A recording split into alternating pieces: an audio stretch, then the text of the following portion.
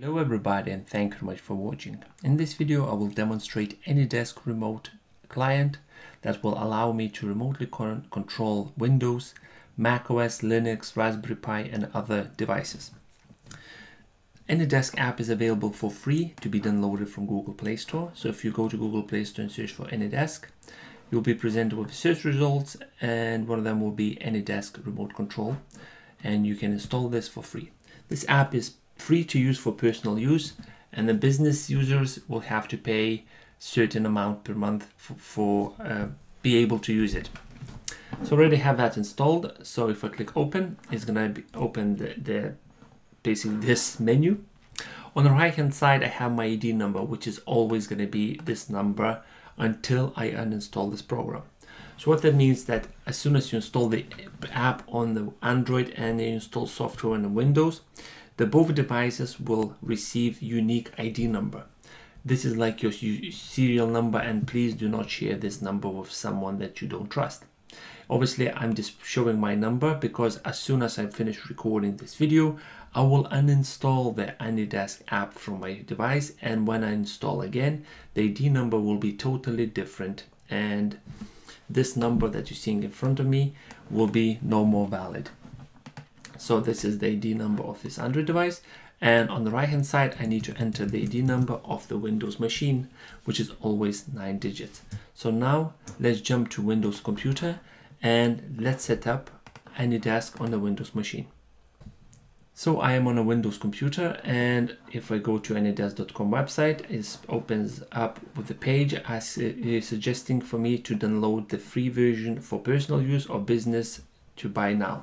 I'm gonna use for my personal use, so I will download the free version.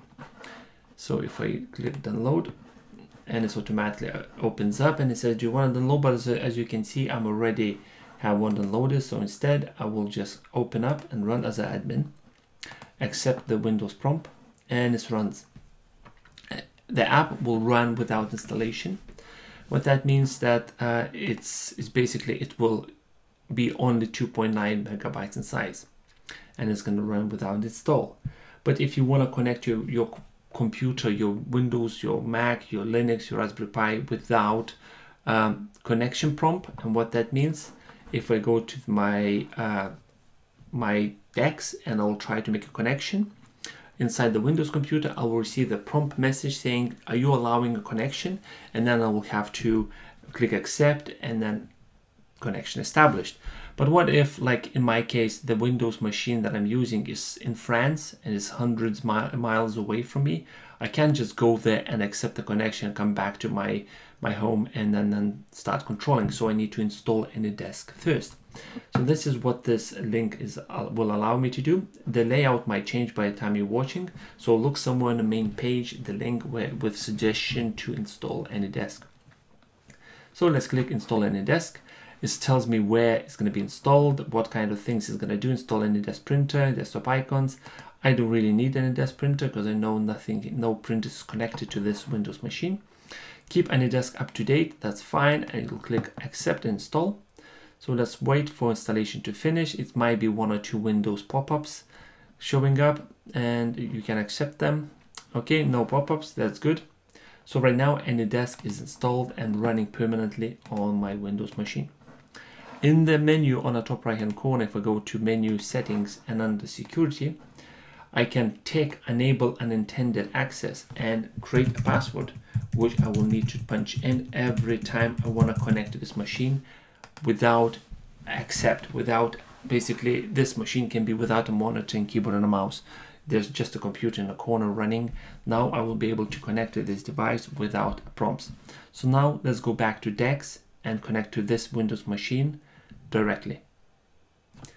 Before we go to DeX, first of all, please make a note of this ID number. This ID number is auto-generated as soon as the app is installed. So this ID number will be always with you until you uninstall this software from the Windows machine.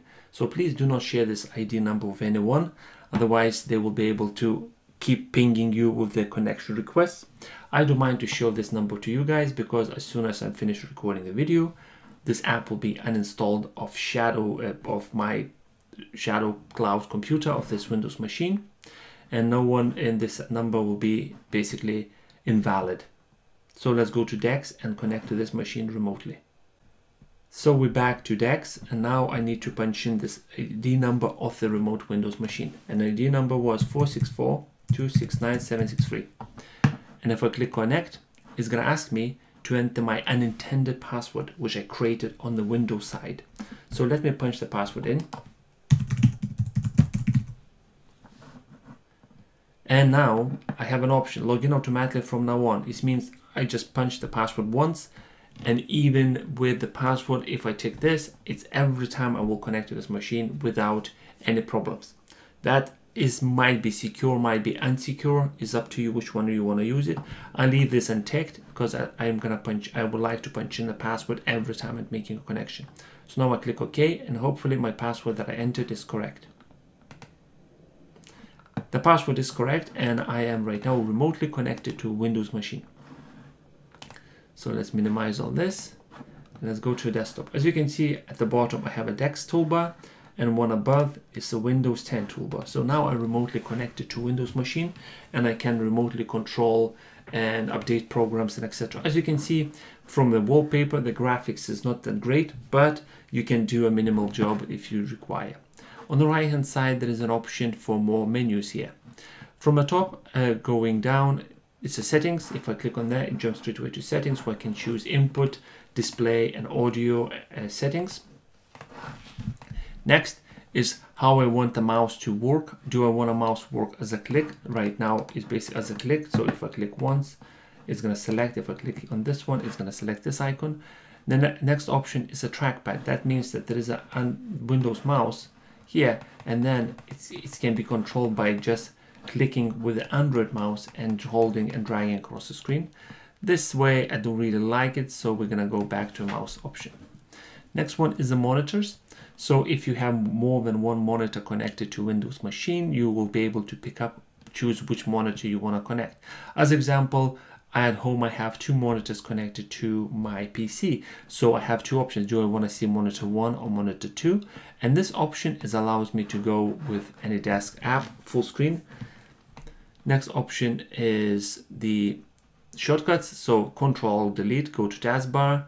This is basically upload, download, and take a screenshot, and the X is disconnect. As soon as you establish the first connection successfully, below all these two options, you will have the thumbnail of the computer wallpaper, that what you connected just now. If I click on this, I can see drop to desktop. That I believe should create a shortcut on here, but sadly I don't think that's working. Next one is the remove, rename, and ID number. So if I can rename this to my PC name. Click OK. So right now, every time I double click, I'm gonna punch the password, click OK, and remotely connect to this machine. Thank you very much for watching. I hope you enjoyed this video, and I'll see you next one. Bye bye.